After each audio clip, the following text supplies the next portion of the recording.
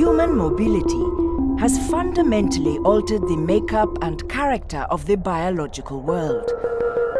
Globalization has created a growing threat, a threat that is having a devastating environmental, social, and economic impact, and is overwhelming a continent.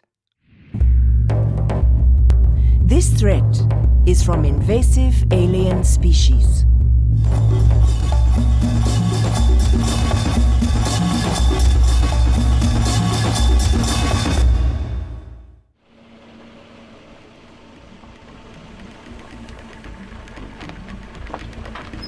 CABI, a not-for-profit intergovernmental organization, strives to contribute to biodiversity conservation and improved livelihoods by developing best management practices for tackling invasive alien species.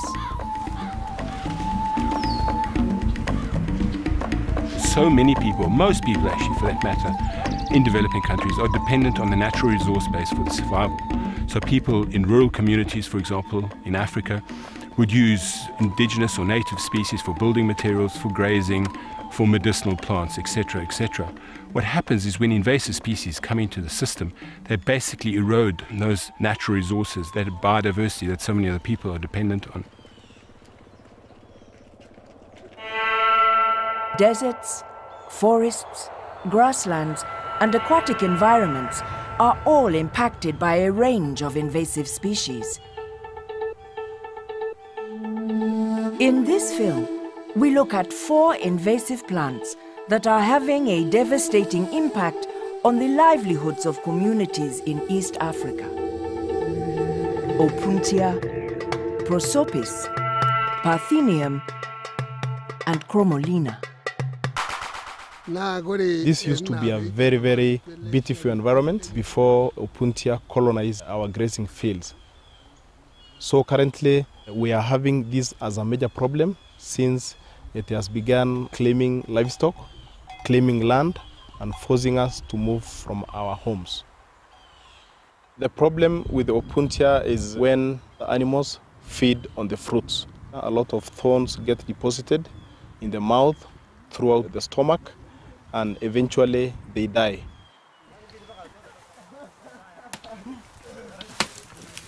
No grass at all is growing under the matenge. Since no grass is growing at all, the animals are feeding on the matenge leaves and even the seeds, and the animals are getting thin and thinner, and they keep on dying. The thorns of the matenge are very poison. Matenge thorns bite the people, the leg getting sick, and the leg can even be cut, or even the person will get disability forever. These matenge have really changed the way of life of these people, because a long time they used to keep animals, and now all those animals are nowhere to be seen. It's bringing quite a lot of problems to the community.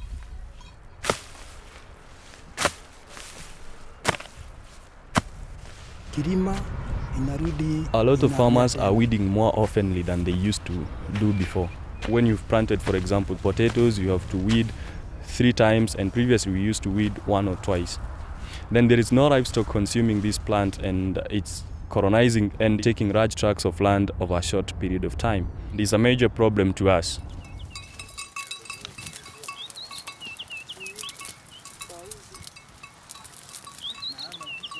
What the weed has done to livestock is that it has competed with most of the vegetation that animals feed in and suppressed the density of pasture significantly.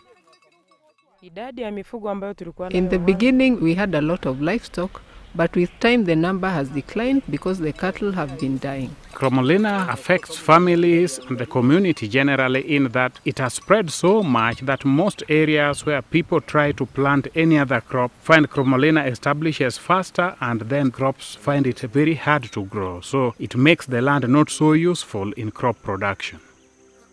In the beginning, the maize used to be healthy, the soils were fertile, but now with time the soil fertility has gone down and the yields have declined.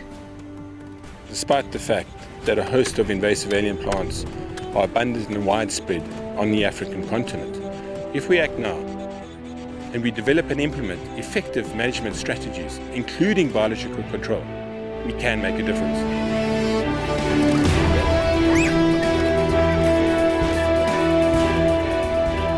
Our life depends on animals only, goats, sheep and cattle, that's all. If they get finished, we also get finished.